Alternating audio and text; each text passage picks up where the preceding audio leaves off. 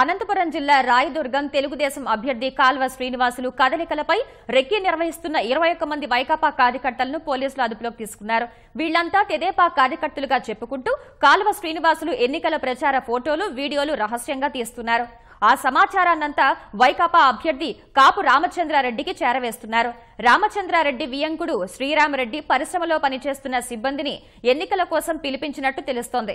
నిన్న రాత్రి కొండా శివనాగరాజు అనే వ్యక్తిని తెదేపా కార్యకర్తలు పట్టుకుని పోలీసులకు అప్పగించడంతో విషయం బయటపడింది.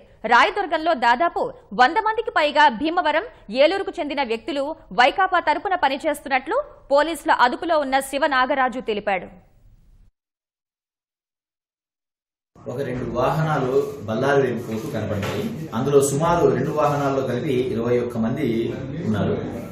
వాళ్ళను దింపి విచారిస్తే వాళ్ళు అందరూ కూడా ఏలూరు పరిసర ప్రాంతాల వాళ్ళకు చెందిన వారని చెప్పేసి వాళ్ళ యొక్క పేర్లు, ఊళ్ళు తెలిపారు. మీ ఊరు కాని ఊర్లో ఎందుకున్నారని విచారిస్తే వాళ్ళు ఈ YCPకి సంబంధించినటువంటి పార్టీ కార్యక్రమాలలో పాల్గొనడానికి అక్కడ శ్రీరామరెడ్డి అనేటువంటి వ్యక్తి దగ్గర, ఇతను మన కాపు రామచంద్రారెడ్డి గారికి వియ్యంకుడు అవుతాడంట, అతని దగ్గర వీళ్ళందరూ పనిచేసేవాళ్ళు. వాళ్ళందరినీ కూడా ఇక్కడ పార్టీ కార్యకలాపాలలో పాల్గొంచుకునేందుకు ఇక్కడికి రమ్మని చెప్పి పిలిచినట్లుగా వాళ్ళు చెప్పారు. కొండా శివనాగరాజు అతని పేరు. కార్యకర్తలు ఫిర్యాదు చేయడం జరిగింది. ఆ ఫిర్యాదు పైన మేము కేసు విచారిస్తున్నాము.